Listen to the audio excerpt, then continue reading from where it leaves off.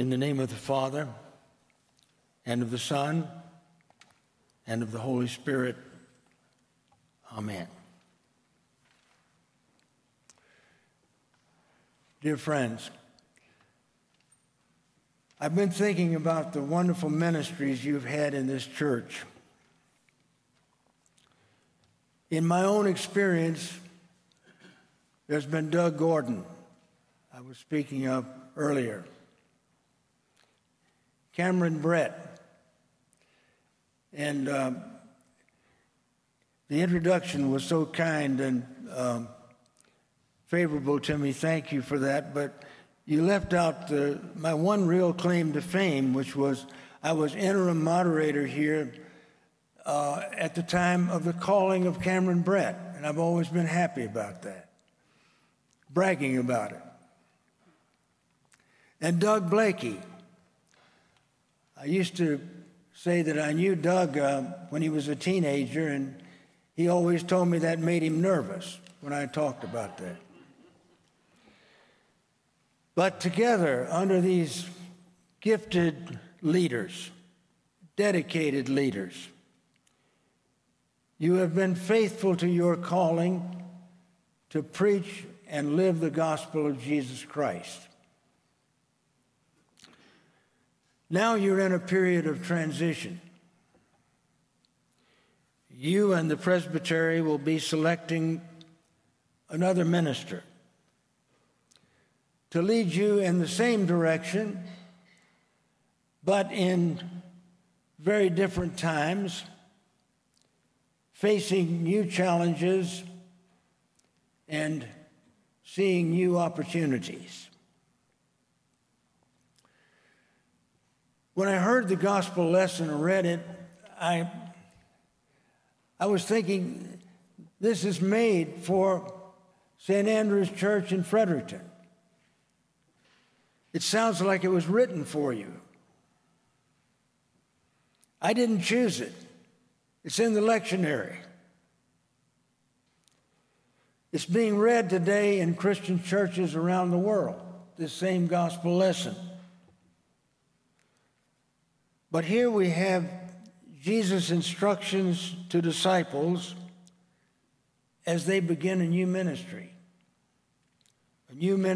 with him, the Messiah.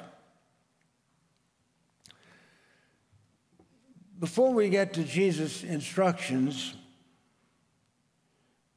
we're given here an insight into Jesus' feelings.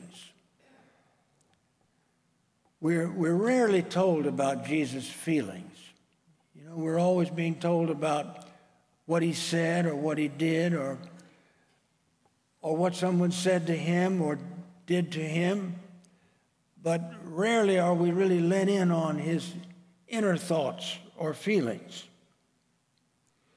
But on this occasion, we're being told what Jesus felt.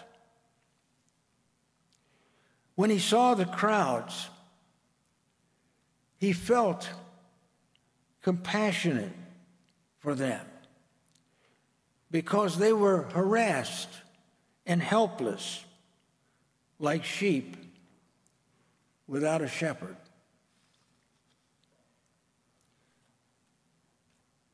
Sheep are notoriously a helpless lot. They have no fangs, no teeth, no claws, no quills. They're victims. And of course, they're easily frightened. I learned in Scotland that the border collies that herd the sheep have to be taught not to bark, because if they bark, they might scare the sheep to death, run them over a cliff or something. They can't take that barking, too easily frightened. Well, Jesus is feeling sorry for the people because they're so much like sheep. In so many ways, we are like these poor critters, so easily frightened, so easily led astray by bullies or dictators.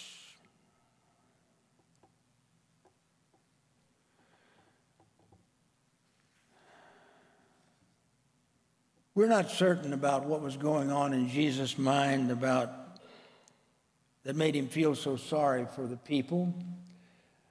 But we know that the Jewish people at the time were living under a terrible imperial power.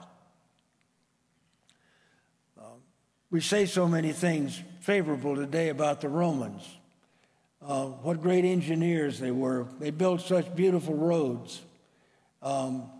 They were very literary people, wrote beautifully, had wonderful art, great sculptures. So many great things we can say about them, but they were a violent, uncaring, uncompassionate lot when it came to their empire. They had zero compassion upon their colonial conquest. That must have been one of the sources of Jesus' feeling of compassion on his people. But look, Jesus could have been reading our newspapers today. He could have been watching our television, because many things have changed since ancient days, but we're still a people who are harassed and helpless, like sheep without a shepherd. Human nature hasn't changed. We have refugees by the millions, longing for the simple necessities of life: shelter, food, safe drinking water. In many parts of the world today, the disparity between the rich and the poor is greater than it was in the first century. Here in Canada, we're blessed with so many good things, so many material comforts. But even here, parents are worried to death about dangers of drug abuse with their children, drug abuse even in early teenagers. Young people are so often confronted with a society lacking in purpose or compassion or beauty. Even in the midst of plenty, so many of our citizens are deprived of the basic necessities. They're left out. Our native people, the unfairness, the selfishness that leaves them out of so many things that we take for granted. So many people who are needing to be treated with kindness, who are not. When he saw the crowds, Jesus felt compassion on them. He feels the same compassion today. Jesus went on to say, the harvest is plentiful, but the laborers are few. There are so many people out there who need help. So many young people here in New Brunswick who need some encouragement and support from us old people. They need to be told that when they're doing a good job of nurturing their children, we appreciate it. And they need to be given a helping hand when things are not going well. Refugees, you're doing a wonderful job here in Fredericton. I've been reading about it, hearing about it. Helping out families from the Middle East who have come here to receive those basic necessities we all need. So you know how much more needs to be done for them and with them. We've already mentioned Native people. The needs there are so great for understanding, for simple kindness. For the sick, healthy people need to care for ill people. Mobile people are required to accomplish things for immobilized people. The harvest that Jesus is talking about has to do with things that are ripe. These things are ready. These things need to be accomplished. Tasks are ready to be done. Human beings are ready. They are open to our embrace.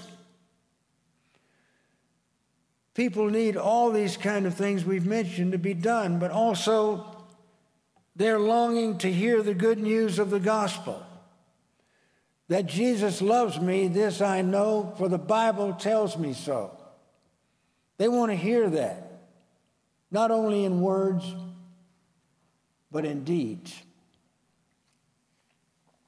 The harvest is plentiful,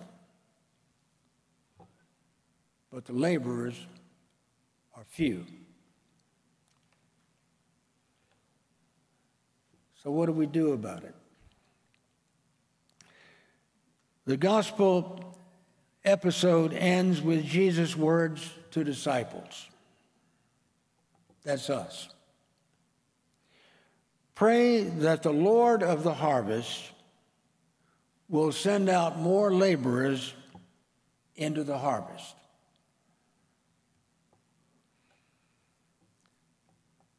Doesn't sound like a great demand, does it? Only prayer?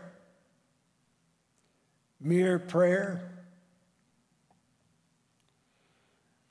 But can prayer be only? Can prayer ever be mere? To pray for other people requires first for us to want it for ourselves. To want for ourselves the compassion, the feeling of our Lord Jesus Christ. To know Christ the Lord has compassion on us. And to want that compassion for us to be given to all others. Not to some others, not to those we like, those we appreciate, or those who can do something for us, but to want that compassion to go to all other people, even my enemies. And then we're able to pray that there will be more laborers. You're the laborers. We're the laborers in this story. So we pray that there will be more who care, more workers, more helpers, more friends, more children, more shepherds. Here in this place, here in our time, the harvest is plentiful, but the laborers are few. Amen.